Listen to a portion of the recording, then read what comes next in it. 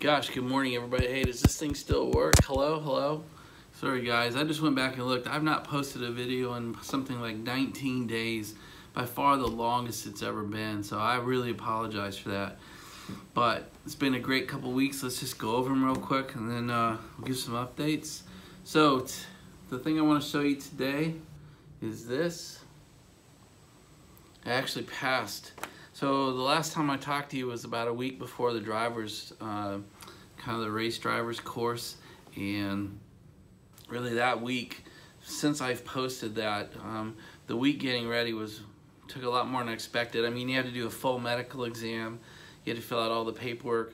I had to rent another car. I think I told you in the last video that I did what's called an Arrive and Drive program. So we rented a spec-built Miata.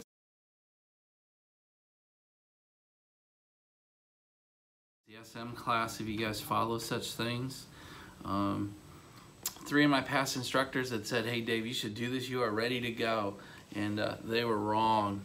I was by far the least experienced person on the track. So the day we drove onto the track in the Miatas to go to the race class, day 1, was my 5th day on a racetrack. And the next most or least experienced person had 18 track days. So I was probably 3.5 times less experienced than the next least experienced person in the class. It was pretty brutal. I mean, I enjoyed it, but wow, it was not, they were playing for keeps. The past track days are performance driving events or experiences, PDX events, or high performance driving experiences, HPDEs. This was not. In those kind of events, you're mostly single file. You pass in certain zones. You get point buys. I mean, unless the driver in front of you actually points over the car or points you to the pass, you don't pass. Boy, in these driving in the professional side or in the race schools, we were going in 3 wide, 6 deep into these corners. So. And in somebody else's car. Now, luckily, these Miatas, I could have bought it for 11 grand. So if we had really wrecked it, it wouldn't have been so bad. But to pass it, to drive away with, my novice permit, to convert it from a novice permit to a full race license, I have to now compete in three full races and not get flagged by the marshals for missing flag signals or for causing accidents or something. So if I do that, over the next 3-4 months, I'll get that done and we'll get a full race license. Pretty exciting, pretty intense experience. I then actually drove from the racetrack Sunday night, drove right to Dulles Airport and flew to Disney World in Orlando and spent the next week. It was spring break for my kids and so my wife and my kids, and then my kids brought friends. It was a great week. I didn't film a single thing. I also didn't film a single thing in the race driving school. It was just too intense. So I thought I better just jump on and let you know that I'm not dead. It's been a great 2 weeks essentially. But at this point in my life, when I take my kids somewhere, we kind of turn off and pay attention to them. And it's great to watch. My kids are 15 and 17 now, and so to watch them, I kind of got 1 year left with my son before he launches off to college. I've got 3 years left with my daughter, but I try to, one of the business things we'll talk about in a future video is finish strong.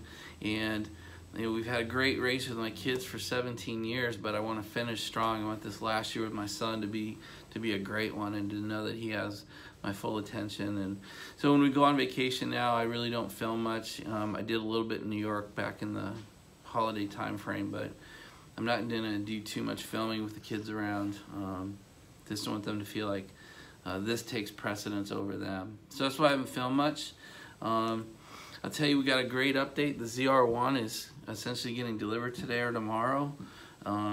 It was built on time. That March 15th to 23rd time frame actually worked. It went through QA. It's on the truck. It should be delivered anywhere now. Literally today, tomorrow, Friday. We might be able to pick it up on Friday, so we'll certainly do a delivery video and show you getting that in the garage. That will essentially complete the garage project, by the way. And so the next thing will be, we're going to upgrade the Mustang, the 2007 Mustang, the GT500. Since Ford has announced the 2019 Shelby GT500, we'll probably upgrade to that. We looked at the Bullitt Mustang, but it really didn't do anything for us. You know, my wife didn't really like it, and I like her. She likes driving the Mustang, so we'll probably upgrade to a 19. But that'd be a nice 12-year upgrade from the 07 to the 19. So you'll see us do that. They're not even available. You can't order them. They don't really even know when the orders are going to open up. So that might be something in the summer or the fall, and then I don't know how long it'll take. But the ZR1 coming in probably this weekend, you know, into the garage. You'll be part of that. The only other thing I want to update you on right now is really the this concept of hiring somebody to help you, and I've done that. She started on Monday. Her name's Rachel. She's now my contract specialist here at DHA as the CEO.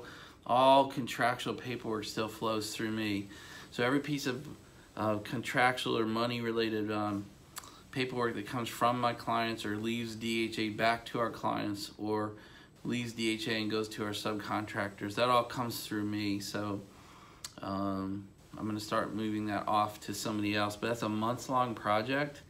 And the concept I just want to talk to you about for a minute is, when you hire somebody to help you, it actually is more of a burden, and that's something you should be ready for as you try to grow your business. Is, hey, I need help, I need to hire somebody.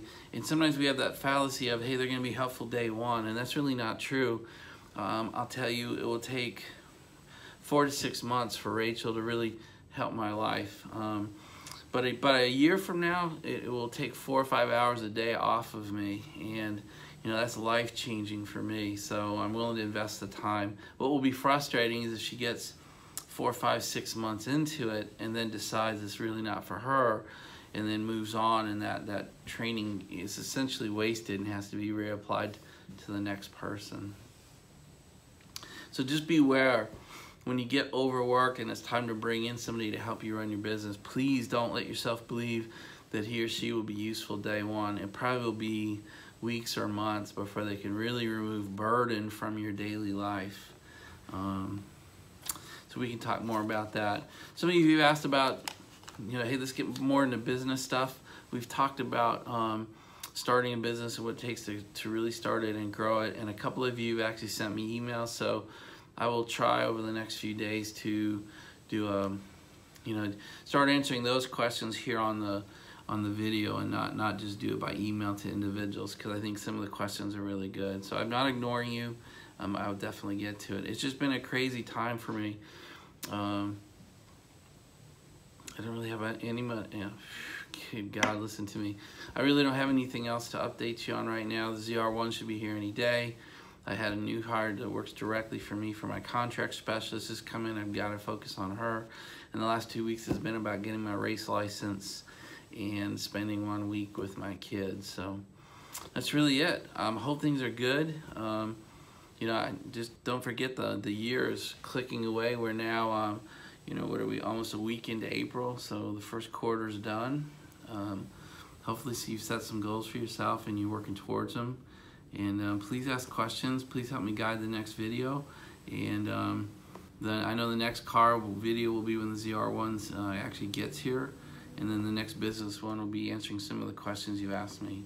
So I hope things are great. Have a great Wednesday, and we'll try to talk tomorrow. Bye, everybody.